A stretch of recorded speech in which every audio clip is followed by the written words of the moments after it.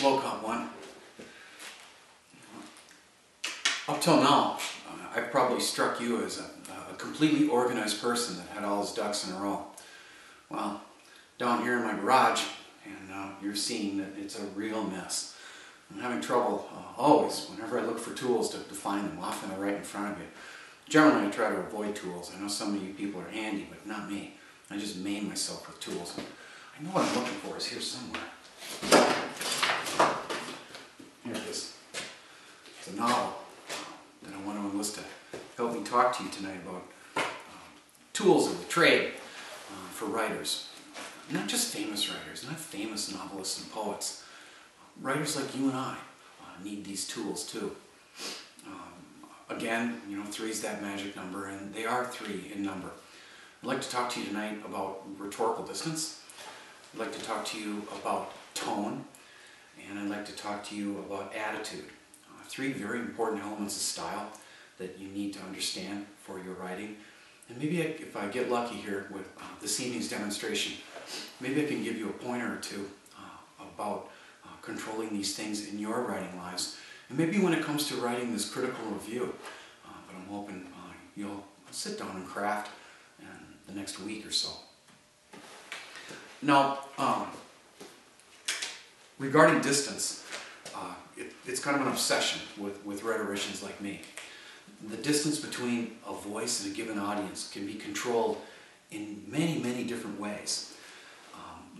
Distance can be near, distance can be, you know, sort of medium, sort of medial, and the distance can be far.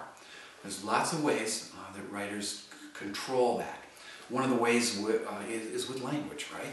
If you use very formal words, maybe like the ones I showed you a few lessons back in that stuffy little graduate paper I wrote about a year and a half ago, you're going to hold your audience at a distance.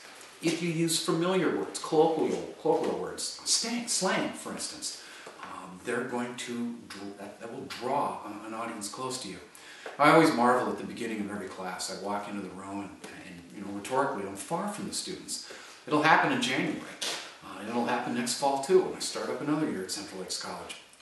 In January, on the 9th of this year, I'm going to walk into the room, and there's going to be a few students that are coming back to me. I can see that from the rosters. But there's also going to be students that are complete strangers to me. The distance there will be far. By the end of the semester, the distance will be much closer. They'll find out that I'm harmless, that I mean them only goodwill, and that I just want to help them on their way. Same thing happens in writers. You can push people back and pull them close. Tone is what the famous Walker Gibson describes as the relationship between a voice and a particular audience. You understand this too. We have tones that are represented by the emotions that we have. Tone can be angry. Tone can be conciliatory. Tone can be friendly. Every year I stand in classrooms and ask young people, and even older students, how many of you like to be sarcastic? Every time I ask that question, the hands go up in the air. And like a man going down into hell with a glass of ice water, I try to talk them out of being sarcastic. I say, why can't you just be ironic? Now, I've got a lot of personal problems, but sarcasm to me is the trope of last resort. I can't remember if we talked about this or not. I think it's destructive, for instance, when teachers are sarcastic. I can't stand in a classroom and say, well, thanks, genius. Nice answer. You know, that's sarcasm. There's no room for them to go. Again, it's the trope of last resort. And the controlling of tone, you've really got to be careful. You've got to be careful, particularly in your workplaces. We don't write memorandums anymore, but we write emails. And it is very easy to get in trouble with tone. I know you've had this experience, especially you young students. You pick up a phone and you text a friend, and maybe you intend a certain thing, but you don't have a lot of room there in that confined little space of symbols. And in a hurry, you text and you think you're being funny or you think you're being satirical, and you can hurt someone's feelings. You've got to watch it. You've got to really be careful with tone. Attitude is the word that Walker Gibson uses to describe the relationship between a given writer, a speaker, and a subject. And we all have subjects about which we can speak positively. We also have subjects about which we're going to be negative. It's pretty rare that you're neutral. that you're ambivalent about a topic. It's praise or blame, right? We like things or we don't like things.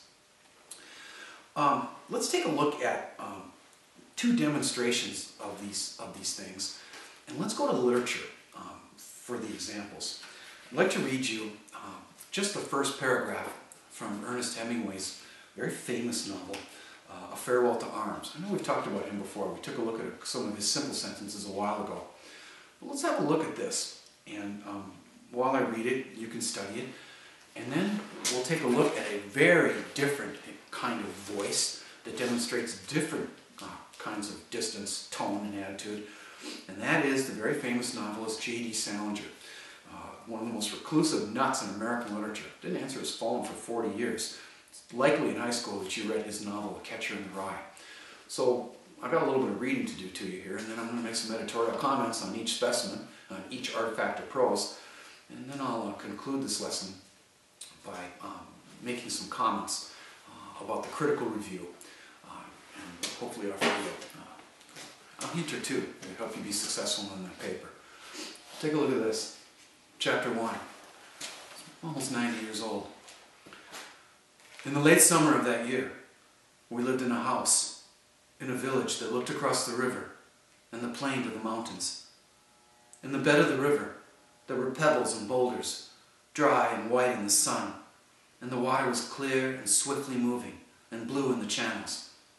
Troops went by the house and down the road, and the dust they raised powdered the leaves of the trees.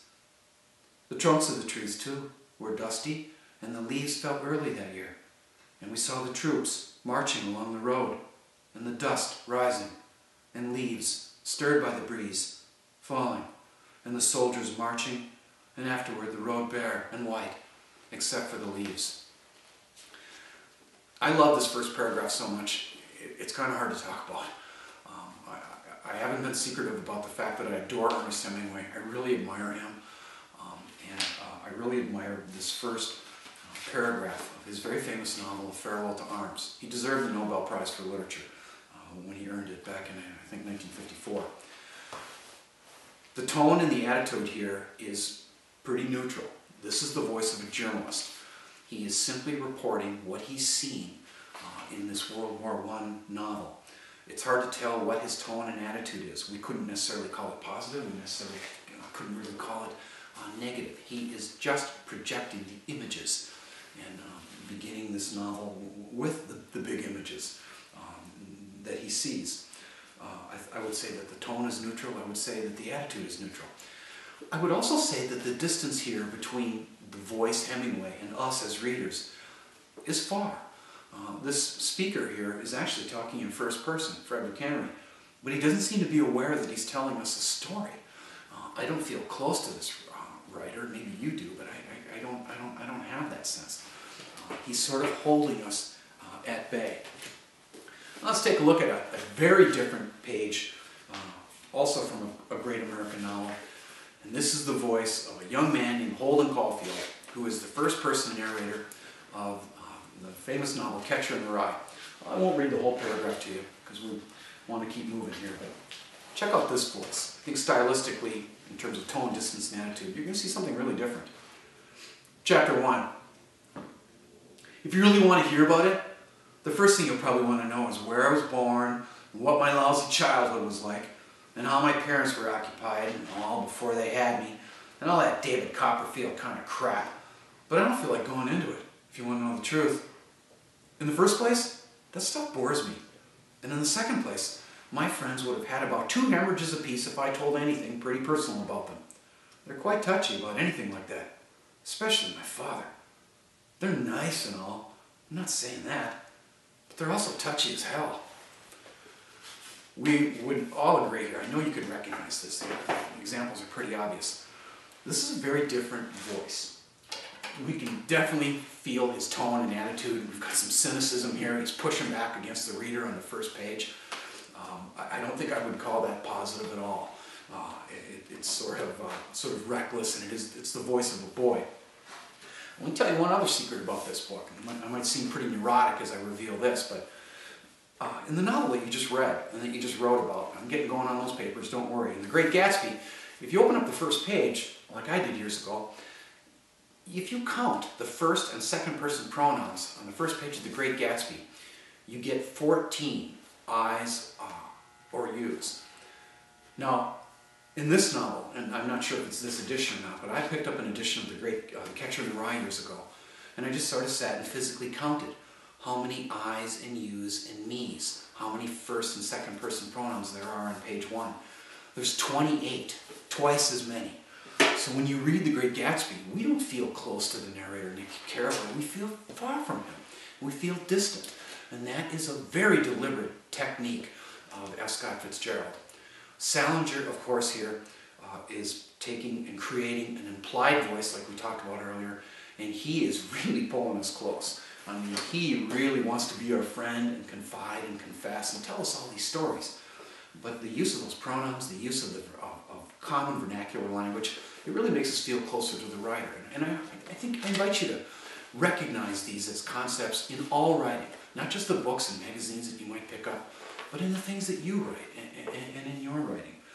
I love these books, and I love thinking in this way. So now we've talked a little bit about tone and distance and attitude, and at least put the concepts before you. And let's just talk briefly about the critical review. I was telling my face-to-face students, and I was also telling my Johnnies and Bennies this, because I'm having them do the same assignment. I'm having all of my writers